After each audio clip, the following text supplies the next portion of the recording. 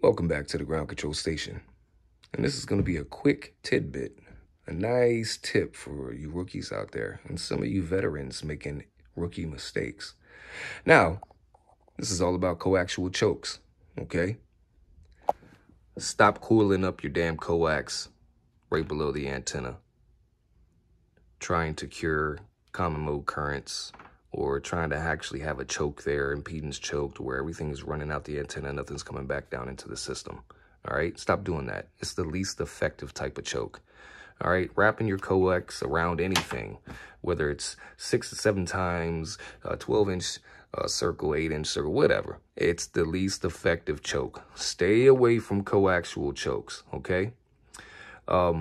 Also, you don't want your coax, your jumpers, main feed line crisscrossing and everything, especially if you don't have double shielded coax. All right. They also can interact with one another and cause really dumb issues. This right here is RG400 mil spec. It's double shielded. It's 100 feet worth here.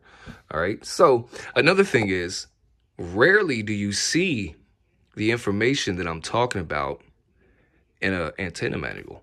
Okay. But right there, be sure any excess coaxial cable is not coiled, causing excess SWR. All right. So number one, your coaxial choke can cause some funky scenarios within your antenna system. Okay. Crisscrossing your jumpers and your main feed line, and it's all unorganized behind your system and all this. If it's not double shielded, it can definitely cause really stupid issues, okay? And we're not going to get into that because it's very minor stuff. But if you want a true effective choke, all you have to do is get you some snap-on ferrites. Mix 43 is what I recommend for 27 megahertz, okay? Now you see how my jumpers here, they're tied into the wall down there with clips, okay? I keep all my jumpers separate. I mean, they're running close, but they're not crisscrossing and arcing one another, all right? Now, the whole radio station is set up like this, all right? So I have highways and routes of coax until it goes up into the ceiling, okay? So best bet on your jumpers, 1 or 2 ferrites, all right? Mix 43.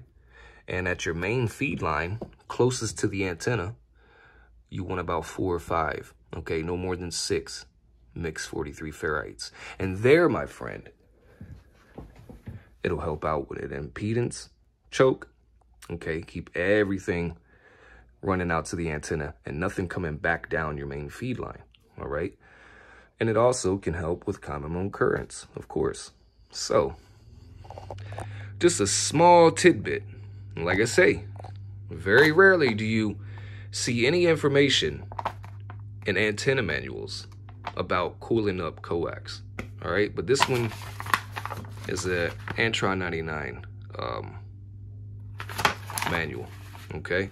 I've owned a lot of antennas, and not many manuals state anything about excess coax. So guys, get rid of your goddamn coaxial choke, all right?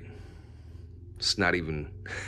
It's not even doing what you think it's supposed to be doing. Get you some Mix 43 ferrites, all right? Ground Control 2104, Black Ops Technology, and we're gone, gone, gone, gone, gone.